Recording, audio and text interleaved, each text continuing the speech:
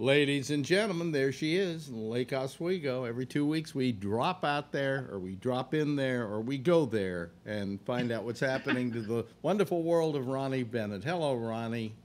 Good morning. How are you? In case people, it's the first time you've ever joined us, the reason her last name is Bennett is pure coincidence. Anyway, Yeah, right. actually, she married me at one point, and then she didn't want to get rid of the name. So, you know. If we hadn't gotten divorced, we would have been married. Can it possibly be 65 years? Oh boy. I'm not sure. I can't do the math that quickly. Oh boy. Well, at least maybe we would have had kids, and then we would have had somebody to take care of us. You know. Don't you remember a discussion we once had when we were living in Riverdale in that apartment about That's in New York City, folks. Go ahead. And it was referencing the cats that we thought it was only a half serious conversation or maybe half funny, but decided we weren't going to have children because it was so much more work. With the cats, you just put the food and the water down on the floor and walk away. Right. Right. They clean themselves. Right. They take care of everything. You know. And if you get enough of them like we did, they just ignore you. Right. Yes. When we broke up, you left me with 5 cats. No, 4. Really? Where did the 5th one come from? Well, anyway, enough cats. Yes. They literally took over the house. I mean, they ran the house. I had no say-so in the matter. That wasn't. That happened after I was gone. Well, when you were there, you ruled the house, and I had no say-so in the matter. So, so there wasn't much difference. There wasn't much difference. Yeah, but yeah. Do you still remember the name of all the cats? Yavas and Shadif. Shabbos and Yadif. And, no. Bert and Charlie. Oh, right. Charlie was a great cat. Charlie was the best cat, the smartest cat I ever had. I mean, bar none. Just amazing. And I would sit there watching television, and he would come up on the bed and sit on the pillow next to me with his paw around my shoulder, like, so hey, pal. Yeah. I really miss having a cat. I'd spent 2 years, and I really, really miss him. Well, I miss having a cat, but then I figure at my age, he's gonna live longer than me, and I don't want something looking at me going, "You're gonna be gone, but I'm still gonna be here." I just I thought about it, and I had a friend listen to this, a friend in San Francisco, and I know through the blog. And we'd been talking, and I talked about really missing having a cat, and the cat that she had recently died. And I got a note from her after our conversation saying, because I'm old and I'm sick, that it wouldn't be fair to get a cat, and who was going to take it, and and you'd feel bad about all that. She said she would drive up from San Francisco and get it. Is that an offer or what? That is an offer. Of course. And that cat, I got to say something. I love you, and I will love any cat that you have. However, that cat was not the most friendly cat I've ever had to deal with. Because you left him with me. When I left him with you to stay, when I had to go away, to stay with you that time, yes. Yeah. No, he was a little diffident. We could put it maybe that way. Standoffish. That's putting it mildly. Yeah. What the cat would do was would never come over and have anything to do with me unless I was doing some work at the computer. And then he was all over my legs and everything else. And then the minute you were looking at something else other than him. That's what I mean. Yeah. That's a cat trait, not just him. Yeah. Well, I don't know. I'll tell you. Well, Shabbos, which was my favorite cat I ever had, because I loved him. He was so zen, and she loves Shabbos as well. He was a terrific cat. And he didn't demand attention, although he would sit on top of the television set And we couldn't figure out whether cats sat on top. This was the old days, not with the flat screens, but with the actual television sets. We couldn't figure out if they sat on top of the television set because that's where everybody was staring, or It was also warm. also that it was warm. Yeah. So. And their tail then would hang down. Oh yeah, well it was like a window washer. You're back and forth in front of the screen. Yes. And I have to get up and move the cat so we could watch television. People don't remember those days, but today a cat couldn't sit on top of a television screen. No, pretty hard. Yeah. But I wonder if one cat says to another cat, "When I was a kitten, funny. We had television sets we could sit on, and they were warm. So you've been just feeling. Yeah. Oh, it's been a hard week. I had a meltdown on Monday, because, I'm in hospice now. Did we talk about that? No, but you don't look like it. Well, people think you go in hospice 2 days before you die. That's not the time to do it. It's time to do it long before that. Mm-hmm. What it does, the difference between palliative care and hospice care is that with palliative care, although they take care of you in terms of comfort, you can also be treated in a way that might cure a disease or prolong your life. Mm-hmm. You stop all that when you go into hospice, and it's all comfort care. And I have the most amazing team. But this week, my God, they all came. I've got more, another one coming tomorrow, Thursday. But yesterday was just, I have a nurse, an RN, who is also my case manager. I have a social worker. I have an aide for when I need personal care help, which I don't yet, but if I live long enough, I probably will. Mm-hmm. A social worker. And there's somebody else I'm leaving out. and yesterday, 3 of them came, and I live alone. Because of the pandemic, none of us have very many guests or anything, or go out much. And I was exhausted yesterday, just exhausted. Really? I was one after another. Plus, there were a couple of deliveries, and one of them was a pickup of some equipment. And I thought, well, how long does that take? You get the equipment and walk out of the house? Well, there was paperwork, and there was something else, and it took 15 or 20 minutes. And it was just, by the time the last person left in the afternoon, I was so wiped out, I got into bed at 4:30. Mm-hmm. So in other words, you're not in a hospice. You are in hospice. No, hospice is mostly done at home these days. Oh, really? Okay. There's hospice also in hospitals, nursing homes, and in freestanding hospices.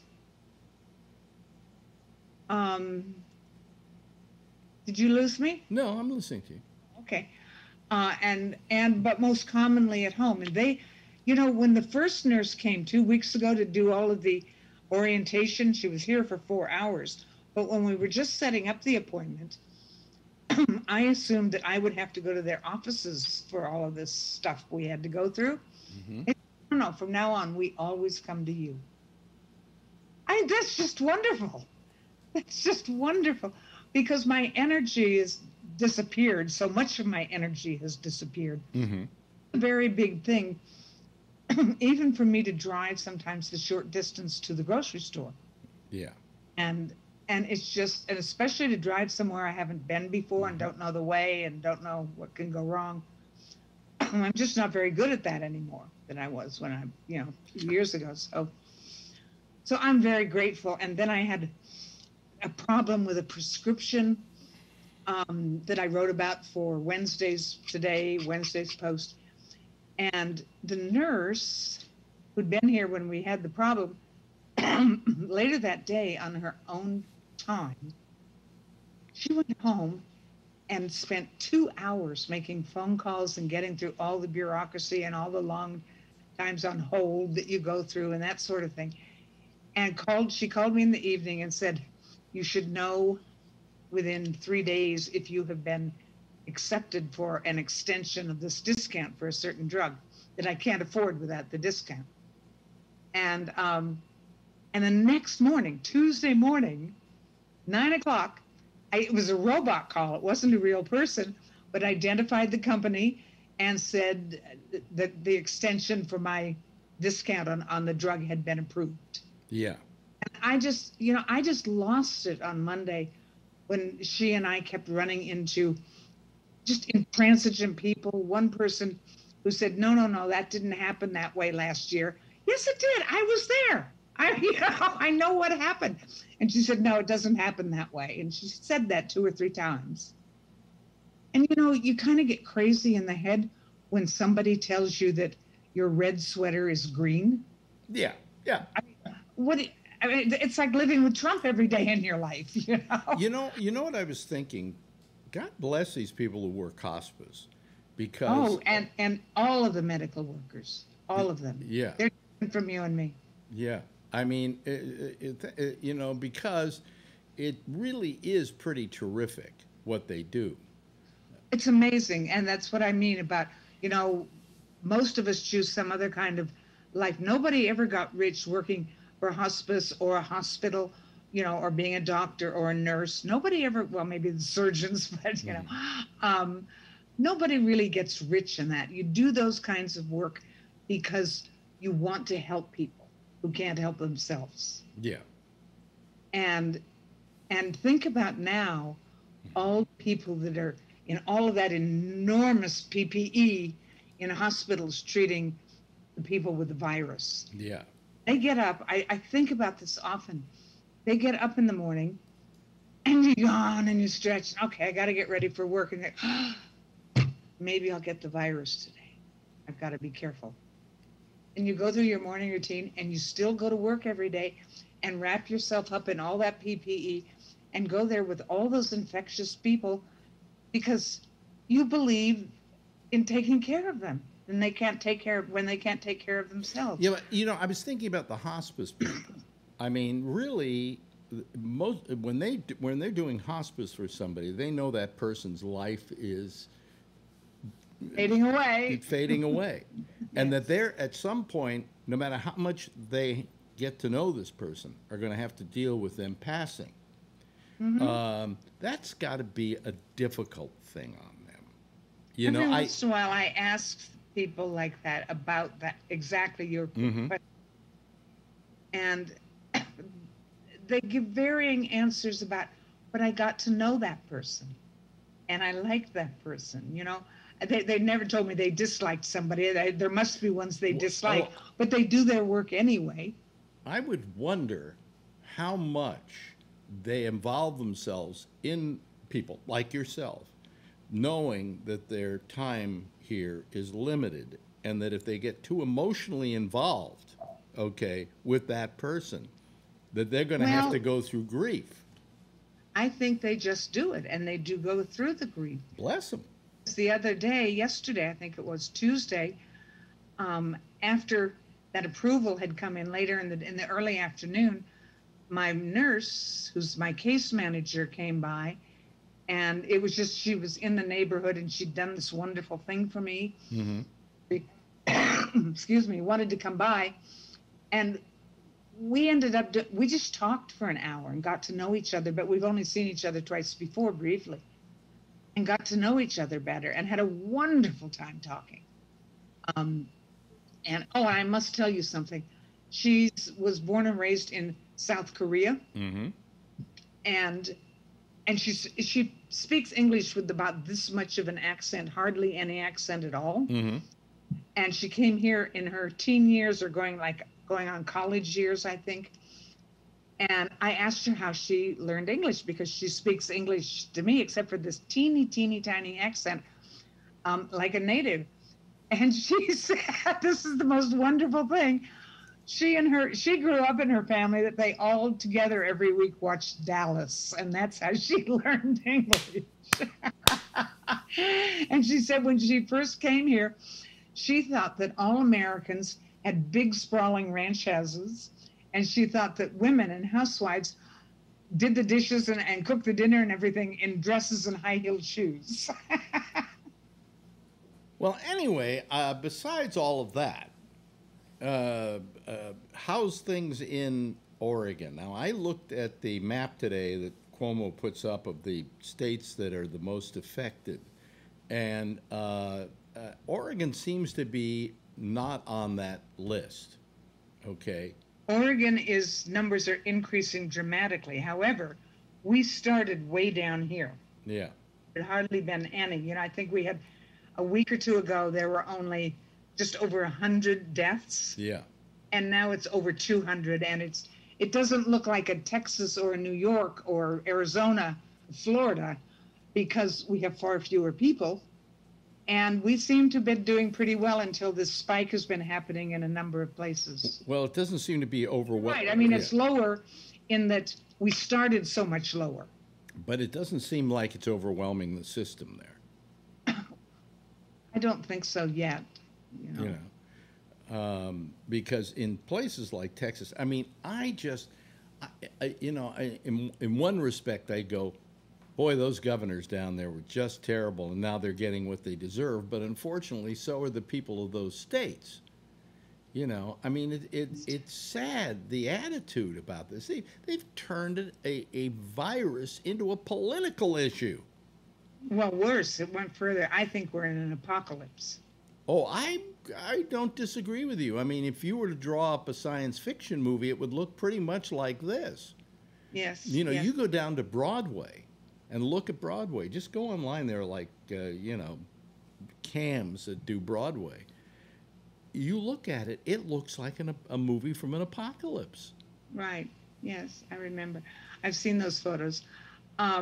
You know, what bothered, just this week, or maybe it was last week, but very recently, the governor issued a mask edict for when you're out and about. Yeah. I can't tell you that most of the people I see, old people particularly, are not wearing them. It makes me nuts. It makes me nuts. What is it? Put a mask on. It makes me nuts in this neighborhood when I walk down the street. And I would say, Marjorie says it's more like 60, 40. 60% are wearing masks, 40 aren't. I say it's the other way. I'd say I see about 75% of the people in this neighborhood not wearing masks. And of course, I live in a very predominantly black neighborhood. So the predominant amount of people not wearing masks are black. And I'm thinking, and you better not wear a Black Lives Matter t-shirt if you're not wearing a mask, because you're not doing the very thing that will help Black Lives Matter. Because that shouldn't just refer to whether somebody's being racist or not. It should also refer to your respect for them and their life. Well, you know, this all went wrong from the beginning because there were so many mixed messages. Dr. Fauci said in the beginning that masks don't do anything for you, it's only other people. Mm-hmm. And or maybe it was vice versa. There's so much information you can't confirm that it gets all mixed up. But in the beginning, it was iffy of whether wearing a mask was useful. Do you remember that period? I remember that period. Yes. I don't remember it here. And you never recover from that kind of thing. You know, and now I guess it's mostly far-right political people have turned it into it's a hoax or it's a political thing. It means you don't like Donald Trump if you wear a mask and that sort of thing. You know, the other thing that's going on that you can just plug into the apocalypse is it seems to me that every morning, I get up, I make the coffee, turn on the computer and look at the news. And every morning, Donald Trump has done something that will harm, maim, or kill somebody. Yesterday, that just put me around the bend, was foreign college students here. If their college was only going to have long-distance teaching, he was going to deport them unless they went to a college where they had in-person teaching. Well, a whole lot of those students, even if you bought the idea, which I don't, a whole lot of those students can't go home because their countries don't let anybody from America in to their countries now. Or if you go in, you have to be quarantined. No, you can no. Oh, you really? You're not. All of Europe, the European Union, you cannot go in if you're coming from America. And and today there was some. Oh, today he says he's going to snatch away federal funding for schools, public schools that don't this fall who don't open the schools to in-person teaching. Younger. Cuomo went on today and said legally he can't do that. Only the governors can decide what's going to go on in their state. That's by constitutional edict. And that he can't do that. He can't do that. He thinks he can do anything he wants Well, to. I don't know. I don't know that he can't withhold federal funds. I think he might be able to do that. Here's what Cuomo said about that. He said, "You already withhold federal funds. You don't pay us for this. You don't pay us for that. I see. Okay. You're making." Is he back to doing his morning routine? He does them every about maybe twice, 3 times a week now. Okay. And we're still clean here. You're going to love this because you're a New Yorker, tried and true. Marjorie finally the other day decided to go into her office to pick up the mail, all right, which had been stacked up literally this high. And she went through all of it. And then she did a few things. And finally she had to come home. So she said, screw it. I'll try the subway. She took the subway. She said it was absolutely, where was I going with that? I saw a note came coming up home on the subway, Marjorie. Oh, she went on the subway. So she went on the subway. She said it has never been so clean in her life. They clean them every night. She said you wouldn't believe how clean they are. They're sparkling. And then everybody's sitting a distance from each other, and everybody's wearing masks. She says it may be the safest place to be. Isn't that interesting? Because somebody I was talking to yesterday about how well New York has done in terms of bringing down the numbers from the virus. Yeah. And the thing that's amazing about it, you'll have to excuse the listeners, the watchers will have to forgive my language here. But New Yorkers, the original fuck you people. You want to tell me what to do? Yeah, fuck you. Right. They did it this time. They really did it. And the famous saying it's a remarkable thing what happened in New York. The famous retort in New York is when you say to somebody, fuck you, they go, fuck you, fuck me, fuck you. I mean, that's so New York. Yeah. But, given how New Yorkers normally behave, they did this right. I'll tell you, I don't think Cuomo there every morning saying it over and over and over again. It worked. I don't think that this was unusual for New Yorkers because New Yorkers, once they have a task in front of them, roll up their sleeves and do it. I think you're right. Yeah, and it's what he refers to every day as New York tough. And Cuomo does? Yeah. Yeah. And he also says, but we're also New York smart and New York loving, Now imagine, Alex, if we had a president who had been behaving that way through all of this.